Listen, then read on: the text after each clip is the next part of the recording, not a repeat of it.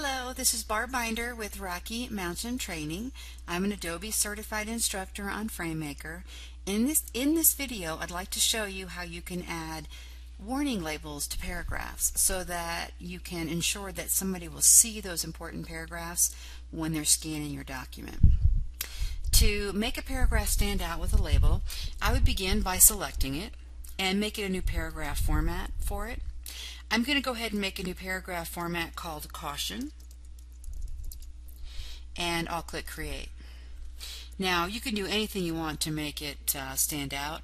For example, maybe I'll go to Basic Properties and I'll get rid of my first line indent, maybe add a little bit more space above the paragraph and perhaps some space below it.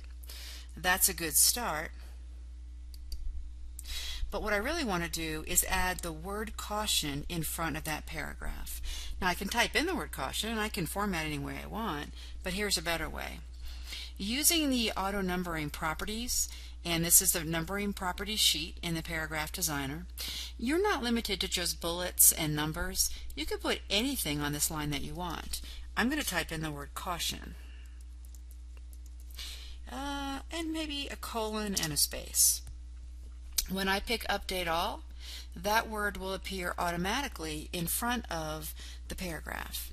But as cautions go, that's a very quiet caution, more like a whispered caution because it's lowercase and just kind of blends in.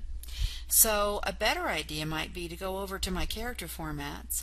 I've got one called Emphasis, so maybe I'll go ahead and click on Emphasis, which has been defined as uppercase, blue, and a heavier font. And when I pick Update All, now it's beginning to stand out. Once the caution paragraph has been created, if I want to remove it, I can go to my paragraph catalog and say, no, that's just a body paragraph and it's gone. Or I can click on caution and the caution format is reapplied, including removing the indent, adjusting the spacing, and of course the very important word caution. To make this pop even more, you could consider associating an image with the text. And to do that, I would go back to Paragraph Designer one more time. I would go to Advanced Properties, that's button number 5 on the top row. And if you have any frames on your reference pages, that would work. I happen to have a caution symbol on my reference page. You could simply reference that frame in the Paragraph Designer. I'm going to click on Caution and Update All. And there's my caution symbol sitting directly above. It's making it more obvious now that this is happening.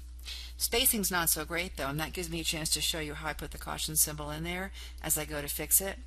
I'm going to go to the View menu, I'm going to go to the reference pages, and what I did is I placed a graphic frame, which is this tool right here. I just drew a graphic frame, put my caution symbol in it, and I'm going to select the frame now. I'm going to make the frame a little bit taller.